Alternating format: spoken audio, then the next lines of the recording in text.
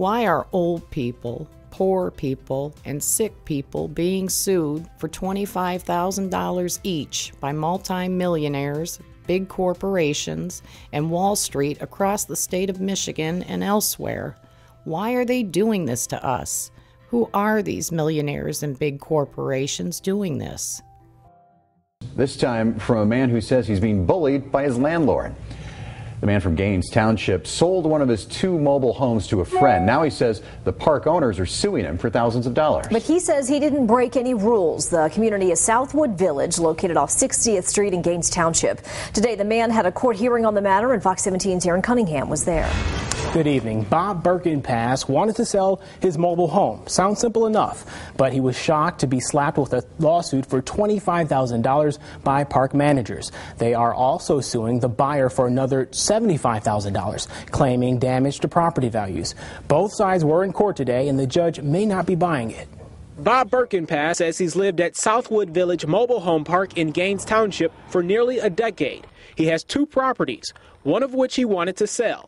He says he informed park management and they wanted to buy it. They gave me a price of $4,000. I called another gentleman a friend of mine, Rod, and he said, I'll give you $6,500. In early March, the best bidder got to buy the home. Birkenpass says he sold it to his friend Rod Romaine, who plans to move the home. But Birkenpass says the $6,500 deal upset the Sun Home Sales park manager. She called me up on the phone and she started screaming. She said, "We will sue you. There's no way you can win. We have deeper pockets than you do." And that's when the lawyers got involved. This document on the front door says it all. The mobile home park got an injunction against Birkenpass and Romaine, the man he sold it to. It's a restraining order that stops the seller and buyer from moving the home off the lot. The company claims that Birkenpass failed to give them right of first refusal, basically a chance to counteroffer. A new policy we learned took effect January 1st. But Birkenpass says he never signed anything, and he has a month-to-month lease that carried over from the previous management. We wanted to get park management's side of the story. I'm just here in regards to Bob Birkenpass and Rob. No comment. The park manager wouldn't talk to us directly, but she did have to testify in court today in a room full of opposition. If there's no lease agreement and it's now month-to-month tenancy, how is there a lease agreement that this amends?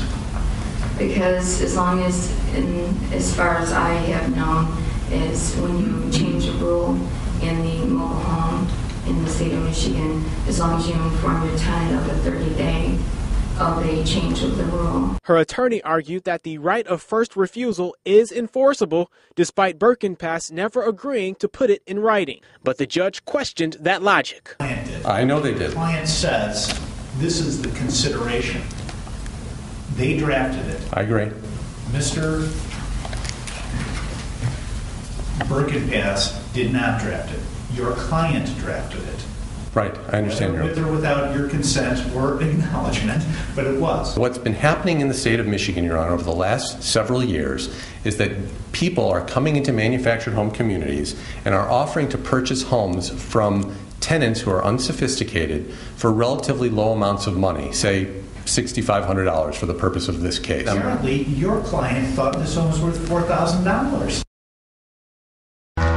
Finally, we got through them, and she says, "Well, now they're going to offer you $3,500." I said, "No, we had a deal for $11,000." First on Fox, a mobile home tenant in Muskegon County finding herself at the center of a $25,000 lawsuit and taking her concerns to the Fox 17 problem solvers. She claims that she is being harassed by her corporate landlord when it comes to the right of first refusal. We were alerted to this case after doing a similar investigation last week. Tonight, problem solver Darren Cunningham takes a closer look at what's happening along the lakeshore and what you can learn from this woman's story. There are 2 sides to every story. On one side, the mobile home park tenant that just wants to sell their personal property. On the other side, park management, which says you've got to give us right of first refusal, even though it's not in the lease, nor is there any other signed agreement. But what's been happening in the state of Michigan, Your Honor, over the last several years is that people are coming into manufactured home communities and are offering to purchase homes from tenants who are unsophisticated for relatively low amounts of money. Kathy Bonter's aunt, Barbara Bauer, is one of thousands of tenants attorney Matthew Miller may have been referring to during a hearing last week. Bauer lived in Muskegon's Nomad Mobile Home Park since 1999. My aunt was in a very bad accident, lost her leg. She was in hospitals for a few years, and we paid. We left the trailer there and we paid for almost 3 years. Bauer is now in an assisted living facility, no longer able to live alone. So Bonters, who has power of attorney, tried to sell her home. We had someone interested for $15,000. Bonter says Nomad Park Management foiled that deal and eventually wanted to buy the home themselves for $11,000 to make sure it stays on the property. But Bonters claims management dragged its feet for 3 months. Finally, we got through to him, and she says, well, now they're going to offer you $3,500. I said, no, we had a deal for $11,000. Unsatisfied with the lowball offer, Bonters says she was referred to Chris Bogner over at Timberline Mobile Home Sales. I came in and looked at the house, and I offered her $9,000 for the house, which I think is a fair market price for the home. Now, park management is saying they violated the right of first refusal, a chance for the park to counter-offer, which took effect in 2013, even though Bonters says her aunt never signed anything. I was served with paperwork and a $25,000 lawsuit that prohibited me from pulling the home out until it was heard in circuit court. Bogner can't move what's now his home because of the restraining order. Miller, the same attorney that argued on behalf of Sun Communities, is now arguing for Nomad. If the court doesn't enforce the right of first refusal and the home is removed, then it not only does it undermine the whole rule that was put into effect and is appropriately in effect, and I can address all of that if the court would like, but it also creates a situation where damages in this case will spiral out of control very quickly. The judge's next step is to decide whether or not to remove the temporary restraining order. If he does, Bogner says he will then move the property immediately. In Muskegon, Darren Cunningham, Fox 17 News. Tonight, a follow-up to a story the Fox 17 problem solvers first uncovered that's getting even bigger tonight. Well, there is closure for one family fighting their landlord in a right of first refusal controversy. More viewers are reaching out to our Darren Cunningham with their concerns of what they're calling intimidation litigation. Darren. That's right. The lawsuit against Robert Birkenpass and Rod Romaine has been dismissed. These court documents I obtained spell it out. I also learned from one of the attorney's offices that all parties are barred from talking to media about the case because of a confidentiality agreement. Meantime, I caught up with another resident who says she's having similar problems with Sun Communities, and now she doesn't know what to do.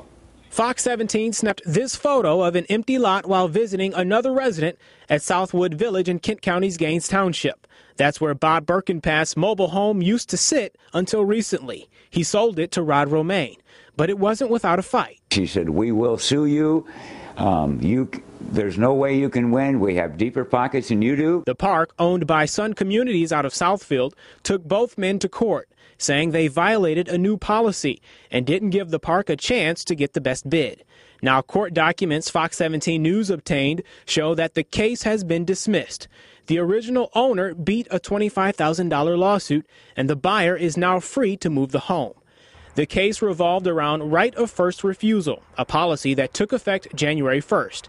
And Fox 17 is finding out it's impacting mobile homeowners all across West Michigan as landlords try to keep their communities full. What's your take on it, and what do you... I think it's a joke because we bought our house fair and square. We should be able to sell it if we want to move. We shouldn't feel trapped. On Thursday, we met April Johnston. She reached out to Fox 17 after seeing our original problem solver story. Johnston first learned about the right of first refusal policy last November. She and her boyfriend, Corey, moved in 3 years ago, and they bought the home for $2,500. I started to try to sell my home last summer, and then they gave us that notice saying that we had to offer it to them first, and then we took our for sale sign down. Before taking the for sale sign down, she says she received an offer from an outside buyer for $5,000. A good price, a good offer in her mind. And she says she gave the park a chance to match that offer. What was the actual amount that they offered? $0. They told you it was worth nothing? They told us it was worth nothing. Okay. It said it was too old and it was worth nothing, that we needed to just give it to them for free. And now the couple is laying low, avoiding litigation for now. With someone offering $5,000, why not just go ahead and sell it to them for $5 grand? Probably to avoid conflict, to avoid the whole suing and court issues and everything else.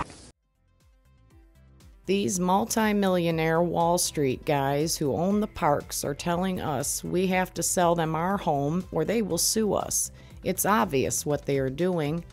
What if we need to sell our home right now to pay for a nursing home, move to a different state for work, or pay off our bank loan for our mobile home? Listen to that three-piece suit lawyer calling us unsophisticated. Who does he think he is? Just because we are less well off than his multi-millionaire clients. You can help us put a stop to this. We can't do it alone.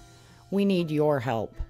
Contact us today and we will show you how we can stand together and put an end to this unfair treatment of the people who can least afford to fight for what belongs to us. Please help us.